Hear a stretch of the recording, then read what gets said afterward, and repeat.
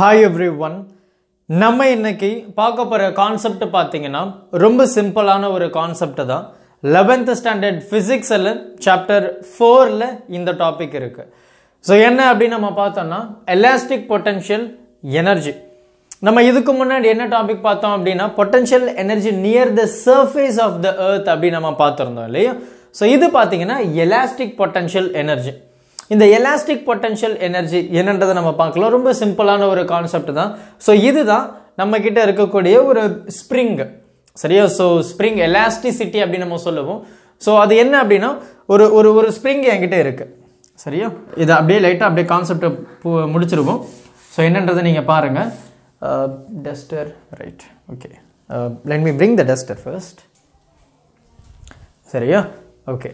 So நம்ம கிட்ட வந்து ஒரு ஸ்ப்ரிங் இருக்கு. சரியா? இந்த மாதிரி ஒரு ஸ்ப்ரிங் இருக்கு. இப்போ நான் this is the initial position. So நான் எந்த ஒரு ஃபோர்ஸ்மே கொடுக்கல. அப்ப இந்த ஸ்ப்ரிங் வந்து இந்த மாதிரி ஒரு ஷேப்ல இருக்கு. இப்போ நான் என்ன பண்ண போறேன்? இந்த ஒரு எண்டை ஃபிக்ஸ் பண்ணிட்டேன். இந்த ஒரு எண்டை ஃபிக்ஸ் பண்ணிட்ட பிறகு நான் என்ன பண்ண போறேன் அப்படின்னா இந்த இடத்துல நான் ஒரு ஒரு ஒரு ஃபோர்ஸ் கொடுக்கறேன்னு வெச்சுப்போமே. ஒரு ஃபோர்ஸ் கொடுக்கறேன். அப்ப என்ன ஆகும்? இந்த ஸ்ப்ரிங் வந்து எலாங்கேட் ஆகும். அதாவது எக்ஸ்பேண்ட் ஆகும்.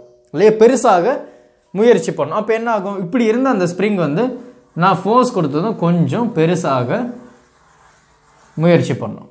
சரி, பெருசா ஆயிடுச்சு.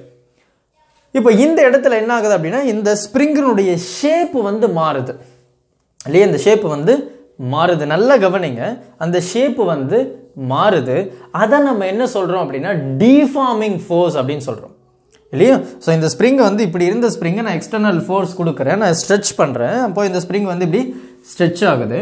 சோ ஸ்ட்ரெச் ஆயிட்ட பிறகு இந்த ஒரு சர்டன் ஸ்டேஜ்ல நான் நிறுத்திட்டேன் அப்படினு வெச்சுப்போம். அப்ப ஸ்ப்ரிங் வந்து இப்படி நான் பிடிச்சு வச்சிருக்கேன். சோ இதுதான் எக்ஸ்பேண்ட் ஆகுற அந்த ஸ்டேஜ். சோ இத நம்ம என்ன சொல்றோம் அப்படின்னா டிஃபார்மிங் ஃபோர்ஸ் அப்படி நம்ம சொல்றோம். அதுக்கு அப்புறம் அந்த ஃபோர்ஸ் விட்டுட்ட பிறகு மறுபடியும் என்ன ஆகும்? இந்த ஸ்ப்ரிங் இப்படி ஆசிலேட் ஆயிட்டு மறுபடியும் அது ஒரிஜினல் ஷேப்புக்கு வரும். அதை தான் நம்ம ரெஸ்டோரிங் ஃபோர்ஸ் அப்படின்னு சொல்றோம். இந்த ரெஸ்டோரிங் ஃபோர்ஸ் நம்ம ரொம்ப சிம்பிளா சொல்லணும் அப்படின்னா இந்த ரெஸ்டோரிங் ஃபோர்ஸ் தான் நம்ம இந்த ஸ்ப்ரிங்கினுடைய ஃபோர்ஸ் அப்படின்னு நம்ம சொல்றோம். ரெஸ்டோரிங் ஃபோர்ஸ் நம்ம என்ன சொல்றோம் அப்படின்னா spring force. Restoring force is equal to spring force. அது என்ன சார்? ஸ்ப்ரிங் ஃபோர்ஸ் அப்படி நம்ம பார்த்தோம்னா ரொம்ப சிம்பிள். ரெஸ்டோரிங் ஃபோர்ஸ் தான். அதாவது இந்த ஸ்ப்ரிங் எக்ஸ்பேண்ட் பண்ணிட்ட பிறகு நீங்க அந்த கையை எடுத்துட்டீங்க அப்படினாவே இந்த ஸ்ப்ரிங் ஆட்டோமேட்டிக்கா இந்த டைரக்ஷன்ல வந்துரும். இல்ல நீங்க அந்த ஸ்ப்ரிங் இப்படி ஸ்ட்ரெச் பண்ணி பிடிக்கும் போது அந்த ஸ்ப்ரிங்கினுடைய ஃபோர்ஸ் எப்படி இருக்கணும்? இந்த பக்கம் மூவ் பண்ண ட்ரை பண்ணும். அதாவது அது ஒரிஜினல் ஷேப்புக்கு வர ட்ரை பண்ணும். இல்லையா? நம்ம இப்படி இருக்கும்போது அந்த ஸ்ப்ரிங் வந்து இப்படி உள்ள தள்ளும். இல்லையா? உள்ள தள்ளும்.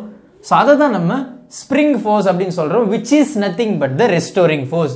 அப்போ இந்த ஸ்ப்ரிங் ஃபோர்ஸ் தான் is responsible to bring the spring back to its original position. So this is very very very important thing. அப்ப என்ன ஆகுது? இதுல இருந்து நம்ம கான்செப்ட புரிஞ்சுக்கலாம். அப்ப இந்த ரெஸ்டோரிங் ஃபோர்ஸ் எப்படி இருக்கு? இந்த டைரக்ஷன்ல இருக்கு. அந்த restoring force is nothing but the spring force. அப்ப ஸ்ப்ரிங் ஃபோர்ஸ் எப்படி இருக்கு அப்படின்னா இந்த டைரக்ஷன்ல இருக்கு. Fs.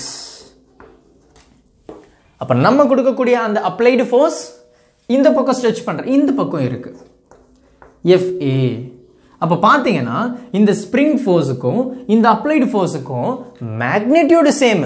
நான் கொடுக்கக்கூடிய ஃபோர்ஸ் சேம். அதாவது அந்த நியூமெரிக்கல் வேல்யூ ஃபோர்ஸ் வந்து சேம். ஆனா இதுல இருக்கக்கூடிய டிஃபரன்ஸ் என்ன அப்படின்னா இதனுடைய டைரக்ஷன். இல்லையா? இந்த ஸ்ப்ரிங்கினுடைய ஃபோர்ஸ் இந்த பக்கம் இருக்கு. நான் அப்ளை பண்ணக்கூடிய ஃபோர்ஸ் வந்து அந்த பக்கம் இருக்கு.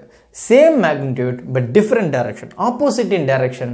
அப்போ இது என்ன ஆகும் அப்படின்னா நெட் ஃபோர்ஸ் பிகம்ஸ் 0. அவ்வளவுதான், கான்செப்ட் முடிஞ்சது. சரி, அப்போ இதுல இருந்து நம்ம என்ன அப்படின்றத நம்ம பார்க்கலாம். ஸோ இதுதான் நம்ம கொடுத்துருக்க அந்த டயக்ராம். ரொம்ப அழகான ஒரு டயக்ராம் இல்லையா?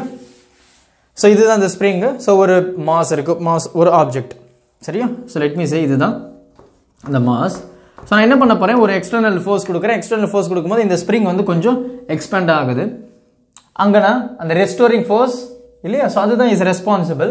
ரைட்? ஸோ அதுக்கு விட்டதும் இந்த ரெஸ்டோரிங் ஃபோர்ஸ் வந்து is moving in this direction. So இந்த டைரக்ஷன்ல வர ட்ரை பண்ணும். உடனே வந்து அது இந்த பொசிஷன்ல வந்து நிற்காது. இட் ஆசிலேட்ஸ். இல்லையா? ஸோ ஆசிலேட் ஆகும். அது அந்த ரெஸ்டோரிங் ஃபோர்ஸை நம்ம சிம்பிள் ஹார்மோனிக் மோஷன் அப்படின்னு சொல்லுவோம். நம்ம 10th சாப்டரில் இதை கொஞ்சம் டீட்டெயில்டாக பார்ப்போம் என்ன அப்படின்றத. ஸோ ஆஸ் ஆஃப் நவ் இது என்னன்றதை நீங்கள் புரிஞ்சுக்கணும். சரியா? ஸோ ரெஸ்டோரிங் ஃபோர்ஸ் அப்படின்றது அந்த ஸ்ப்ரிங் ஃபோர்ஸ் தான் which brings back the spring to it's original shape. அப்போது நம்ம அந்த டிஃபார்மிங் ஃபோர்ஸ் அப்படின்றது நம்ம ஃபோர்ஸ் கொடுத்து அந்த ஆப்ஜெக்டுடைய ஷேப்பை நம்ம மாற்றுறோம். அப்போ அந்த deforming force is nothing but the elastic potential energy. சரி, அந்த அந்த ஸ்டேஜ் இங்கே நிறுத்துகிறோம் பார்த்தீங்களா? ஸோ அந்த இடத்துல அந்த ஃபோர்ஸ், அந்த டிஃபார்மிங் ஃபோர்ஸ் தான் நம்ம வந்து அந்த எலாஸ்டிக் பொட்டன்ஷியல் எனர்ஜி அப்படின்னு நம்ம சொல்கிறோம்.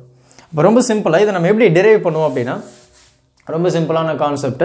So we will go with hooks law. Hooks நான் என்ன சொல்லுது அப்படின்னா, ஸ்ட்ரெஸ் வந்து is directly proportional to strain இல்லையா? அப்போ இந்த இடத்துல நம்ம அதை எப்படி எக்ஸ்பேண்ட் பண்ணுவோம் அப்படின்னா, நான் எந்த அளவுக்கு ஃபோர்ஸ் கொடுக்குறோம் அந்த அளவுக்கு it displeases. So let me சே இது தான் இனிஷியல் பொசிஷனில் இருக்குது. அப்போ நான் என்ன பண்ணுறேன், நான் ஒரு எக்ஸ்டர்னலாக ஒரு ஃபோர்ஸ் கொடுக்குறேன், இந்த டைரக்ஷனில் கொடுக்குறேன். அப்போ இந்த டைரக்ஷனில் ஃபோர்ஸ் கொடுக்கும்போது ஆப்ஜெக்ட் இனிஷியல் ஸ்டேஜ்லேருந்து ஒரு சர்டைன் டிஸ்டன்ஸ் வந்து கவர் ஆகுது. லெட் அஸ் சே எக்ஸ் அப்படின்ற ஒரு டிஸ்டன்ஸை கவர் பண்ணுது. அப்போ இந்த எக்ஸ் அப்படின்ற டிஸ்டன்ஸ் வந்து இதை டிபெண்ட் பண்ணியிருக்கும். கண்டிப்பாக நான் என்ன கொடுக்குறேன், நான் கொடுக்கக்கூடிய ஃபோர்ஸுக்கு தான் அந்த டிஸ்பிளேஸ்மெண்ட் வந்து டைரக்ட்லி ப்ரொபோர்ஷனல். அப்போ நான் ஃபோர்ஸ் கம்மியாக கொடுத்தேன்னா it moves to a smaller distance. நான் ஃபோர்ஸ் அதிகமாக கொடுத்தேன்னா it moves to the larger distance. அப்போ by applying the Hooke's law, அதாவது ஸ்ட்ரெஸ் வந்து directly proportional to strain அப்படி நம்ம சொல்லுவோம்.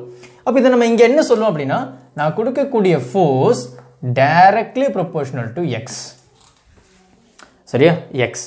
So this force is nothing but the restoring force. அது இல்லையா? So restoring force அப்படின்னா Fs. So அப்போ Fs equal to minus kx அப்படின்னு நம்ம சொல்றோம். Right? So we usually take a constant k. ஆனால் இந்த மைனஸ் என்ன சொல்லுது அப்படின்னு நம்ம பார்த்தோம்னா, இந்த மைனஸ் என்ன சொல்லுது அப்படின்னா, எனக்கு let us say இது வந்து ஒரு கோஆர்டினேட் x ஆக்சிஸ்ல இருக்கு. சரியா? ஸோ இப்படி இருக்கு. அப்போ நான் அப்ளை பண்ணக்கூடிய ஃபோர்ஸ் பார்த்தீங்கன்னா இந்த direction which is nothing but positive x axis, and restoring force பார்த்தீங்கன்னா இந்த டைரக்ஷன்ல இருக்கு. restoring force is nothing but the spring force.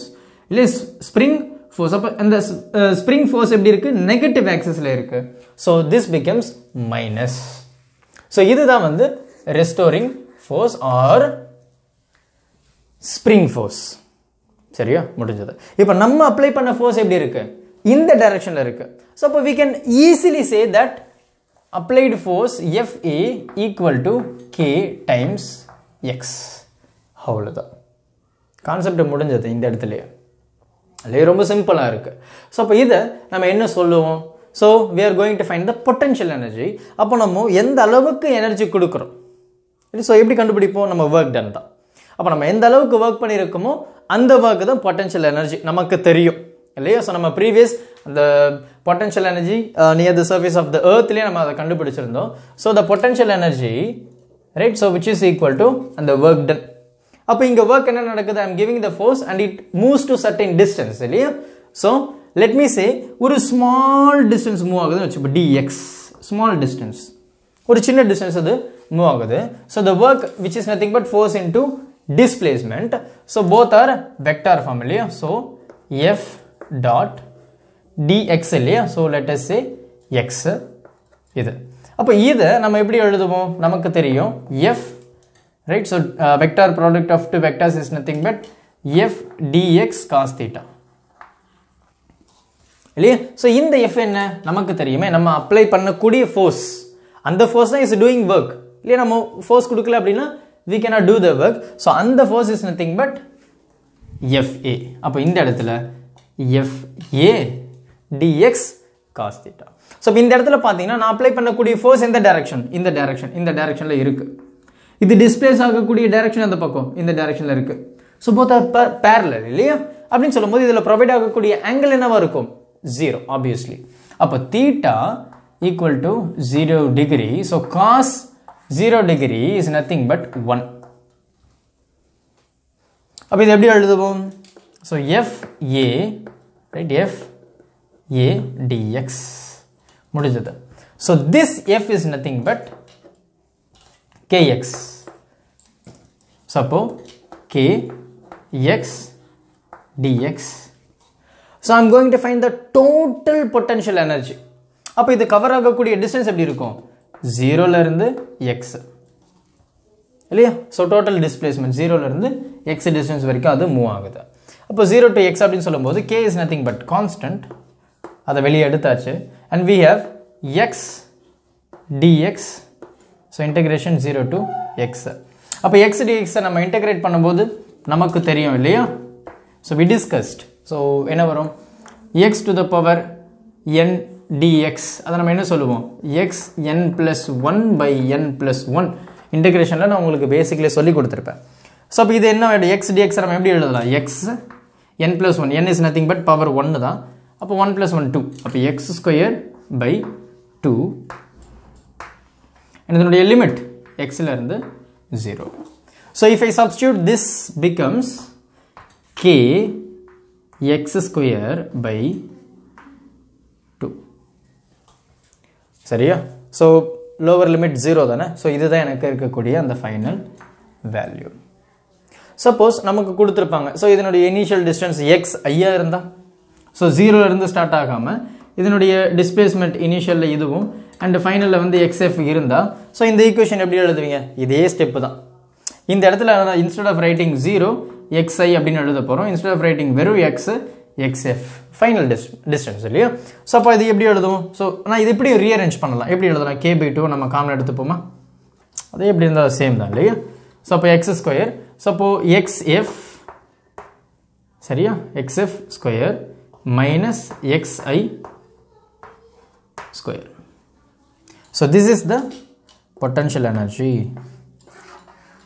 and this is also சரியா so இதில இருந்து நம்ம டைரக்ட்டா என்ன புரிஞ்சுக்க போறோம் அப்படினா இதனுடைய potential energy அதாவது ஸ்ப்ரிங் இல்லையா so elastic potential energy கண்டிப்பா ஸ்ப்ரிங் அத டிபெண்ட் பண்ணிருக்கு அந்த ஸ்ப்ரிங்னுடைய கான்ஸ்டன்ட் இல்லையா ஸ்ப்ரிங் கான்ஸ்டன்ட் அத டிபெண்ட் பண்ணி இருக்கே தவிர இது மாஸ் டிபெண்ட் பண்ணி கிடையாது so this is very important point so it does not depend upon mass அது it won't consider இல்லையா so let us write won't consider மட்டும் எழுதிப்போம் it won't consider the mass அப்ப ஸ்ப்ரிங் கான்ஸ்டன்ட் தான் ரொம்ப முக்கியம் அப்படினு சொல்றாங்க அப்ப ஸ்ப்ரிங் கான்ஸ்டன்ட் அப்படினு சொல்லும்போது எல்லா ஸ்ப்ரிங்குமே ஒரே மாதிரி எக்ஸ்பேண்ட் ஆகும்னு சொல்ல முடியாது ஒரே மாதிரி ஃபோர்ஸ்க்கு different distance will have இல்லையா so அதுதான் இது சொல்லக்கூடிய முக்கியமான ஒரு விஷயம் so இதுதான் so mass இது கன்சிடரே பண்ணாது only the